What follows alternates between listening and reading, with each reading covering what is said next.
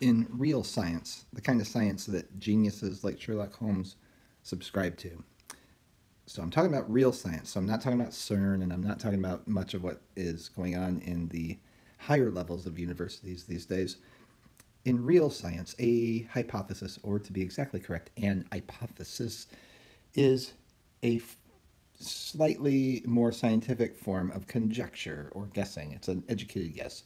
And by the rigors of proper science, if an hypothesis, or I'll just say if a hypothesis is proven wrong when the experiment is done, or when any one of the experiments are done that are testing it, that hypothesis is anathema. It is to be tossed out like a dirty, stinky, rotten fish that's been in the fridge for too long, okay?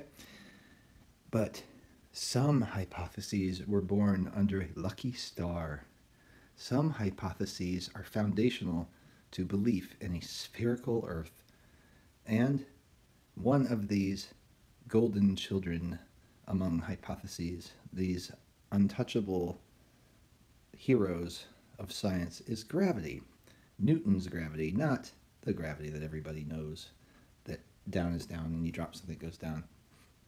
No, Newton's gravity that forms great balls in space, and great balls of fire, and big bangs, and all these other nonsensical things like gravitons and such, and whatever CERN says they're doing, and all that kind of stuff is built off of the gravitational theory.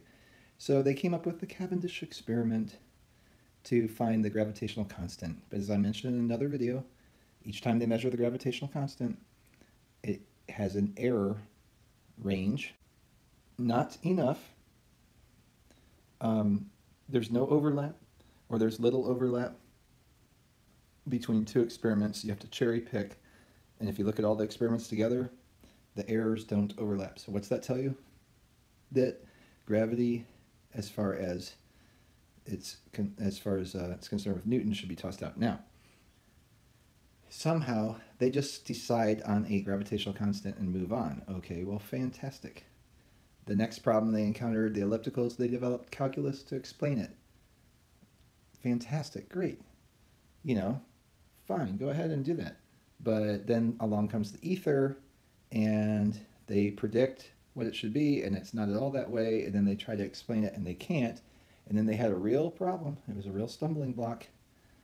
And along came the celebrity scientist Albert Einstein, a patent clerk who had never filed a patent in his life, a man who didn't invent anything but BS, invented the famous E equals MC squared. You can tell me he's a genius 1,000 times. I've heard it 10,000 times or more. But I don't believe it because his theory was never proven. And I maintained that for a while. And then along came this, well, it wasn't anything small. It's something that they were trying to do for a long time. They invented a way that they could prove his theory, and it involves building a machine that's billions of dollars, that does something that is unobservable, unrepeatable. It's unreproducible, and they tell you that Einstein was proven right because gravitational waves were found. Oh yeah, really? So you build a multi-billion-dollar instrument, two of them in fact, and you do this for the sole purpose of discovering gravitational waves to prove that Einstein's correct, and that you can keep this hoax going about gravity being the only force that pulls and doesn't push, and has no particles, it has no detectable wave energy, so it's not a particle, it's not a wave, it's got no medium, there's no mechanism of action, there's no equal and opposite reaction. It's all the forces in nature are measurable, except gravity is such of a weak force, it's indiscernible. You can't discern between that and buoyancy effects. Now, obviously buoyancy requires there to be an up and a down, which we have always had. So there's no discovery with gravity. The acceleration in air of a solid object of 9.8 meters per second squared was known long before Newton came along, okay? So let's hear what they have to say about gravity. Oh my galaxy! We found gravitational waves! Oh my galaxy, that tells you a lot. Ah! Hey stargazers, Julia here for D News. A long time ago in a galaxy far, far away. Story time, children, gather around. I'm going to tell you about science. And guess what? It's going to be things that are too far away to observe, too long ago in the past to discern, or too small to be visible. It's always something that's too long ago, it's either too big, too far away, or too small, so that you have to take our word for it because science, and shut up and don't question it. Oh, and you want our data to be repeatable and reproducible? Well, you're going to have to build a multi-billion-dollar instrument, and we're not going to repeat these experiments or reproduce them for you anyway. Black holes so collided in a fateful swirling that. waltz. Just like when you toss a rock into a pond and the kerplunk creates ripples on the surface of the water. I've thrown a rock into a puddle, and I have seen ripples come out of it. That is an experiment that I can repeat and that somebody else independent of me can reproduce. So yeah, if it's just like that, then I'll go along with it. But what is this CGI thing you're showing me? Is it observable like a rock in water? This collision sent ripples through the fabric of space-time. The theoretical fabric of space-time. And we finally detected one of these ripples, or as researchers call them, gravitational waves. We've been looking for these kinds of waves for a long time. Albert Einstein first proposed their existence in his theory of relativity over 100 years ago. Nice. Did you like it? No. Why not? So we've been searching for them ever since. So we've been searching for them ever since. So we've been searching for them ever since. Well, isn't that special and convenient? Until now. Today, LIGO, or the Laser Interferometer Gravitational Wave Observatory, announced that they found the galactic kerplunk by detecting or hearing one of the ripples. Shh, listen. So it's easy to detect with the machine that you built to detect it, to prove the theory that was necessary to exist, which is actually a hypothesis, to continue the belief in gravity. It's getting pretty complicated. Surely the evidence you present will be simple and straightforward, not just some piece of paper with numbers on it, or some crappy sound file that's meaningless, or like a thumbnail picture or something. Well, I'm sure that with all that money at stake, the evidence will be very, very convincing and probably awesome sounding. By detecting or hearing one of the ripples. Shh, listen.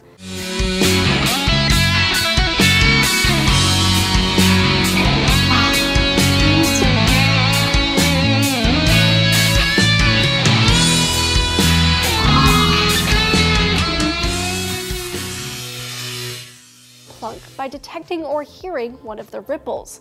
Shh, listen.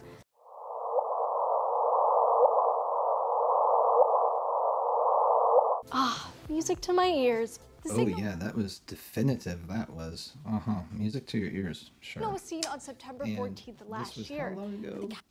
So we can reproduce this event and measure and make sure our instruments are working the way that you say they are. Cataclysmic event that caused it happened nearly 1.3 billion years ago when two black holes collided. While two black holes colliding has been theorized, it hasn't been observed before. The theory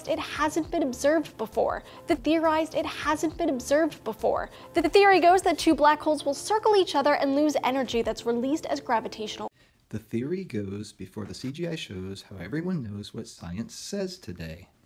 Repeat that 3 times to break the spell of scientism. Waves. Over time, they will get closer and closer over the course of a few billion years, then finally collide in a fraction of a second. I don't have one of your fancy gravitational wave detectors or whatever you call them. Frankly, I don't really believe in those releases things. a large amount of mass as energy in the form of gravitational waves. In this case, the black holes were about 30 times the mass of our sun and were moving at half the speed of light in that last fraction of a second. This huge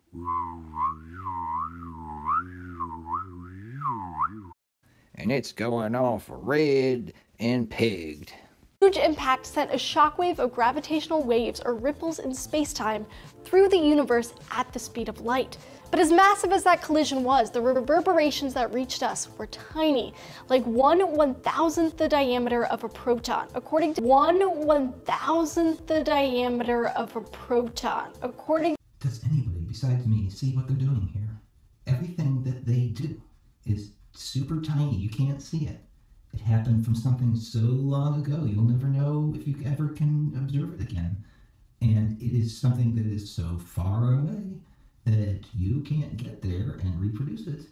And the super special specific machine that they built to detect this super duper tiny wave is so expensive that you can't build one. But even though the super duper tiny wave from the super long ago thing, it's so tiny, but then it's so big and important that you got to spend billions of dollars in funding more and more research into it. And it never ends. They just want to upgrade. According to David Wrightsey, the executive director of LIGO. So the guy who makes his living off of running the machine to detect these gravitational waves is going to say what? That he detected these gravitational waves. Was able to detect such a tiny wiggle by using two labs, one in Livingston, Louisiana, and one in Hanford, Washington. The labs use massive and precise lasers, like 2.5-mile-long laser beams that can read 10,000 times smaller than a proton. These lasers were in space-time would change the timing of when the lasers reach their destination, and that's just what happened on that fateful day. The same wiggle. Fateful day? No, you could see it coming. It was planned all along. They just made up results to justify the calculations and predictions they had already made.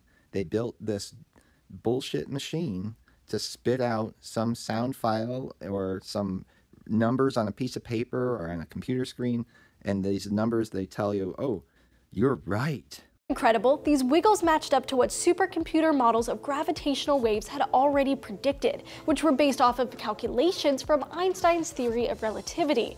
So it's the real deal. We now have solid evidence of gravitational waves and evidence of binary black holes. And this discovery proves Einstein's theory, finally. We've been searching for that again. It's not important. Theory, finally. No. We've been guys for a century. For a century. Guys for a century. It's not important. For these guys for a century. Rumors have. Oh, hell, what does that matter? Rumors have it that. That's subjective. You'll dismiss flat Earth experiments that are repeatable and reproducible without even looking at them. Yet, you'll search for a century and accept the first report that has all kinds of problems with it because it supports your things that aren't real, are not scientific, and are of no importance. You don't go around in real science looking for whatever will support your preconceived notions. Not important.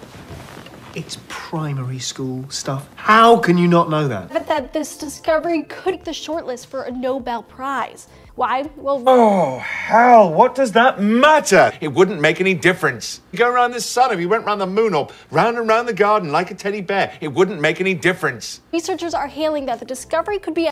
All that matters to me is the work. Discovery could be as exciting as when we discovered X-rays. Oh, hell, what does that matter? So good science is what excites you. Just wow, guys! That has opened a new window onto the universe. Studying and tracking gravitational waves will help us better understand black holes, supernovas, other really large space events, and even possibly. Ordinary people fill their heads with all kinds of rubbish, and that makes it hard to get at the stuff that matters, do you see? The fundamental laws of the universe. We'll learn so much more about the universe and how it works as LIGO upgrades their equipment to become more and more sensitive. And in a few decades, do you see? The European Space Agency plans to launch a space-based gravitational wave detector, so hopefully more gravity. It wouldn't make any difference. All that matters to me is the work. Without that, my brain rots. More gravitational waves will be detected. If you want to learn more, put that in your blog. Or better still, stop inflicting your opinions on the world. A amazing discovery, check out the study published in the journal Physical Review Letters. Wow, just wow. Listen, this is my hard drive, and it only makes sense to put things in there that are useful. Really useful. Oh, guys, so much incredible science happening right now in our lifetime. Einstein would be so proud. Look, it doesn't matter to me who's prime minister or who's sleeping with who. If gravitational waves seem like Oh God, that again. It's not important. like a familiar concept, it's because we've talked about them before on D News. A telescope called If I ever did, I've deleted it. Bicep 2 is looking for evidence of gravitational waves of a different kind from the most cataclysmic What does that matter? event of all time, the Big Bang. To learn more about that, check out Oh God, that again. Don't forget to hit those like and subscribe buttons and keep coming back to D News.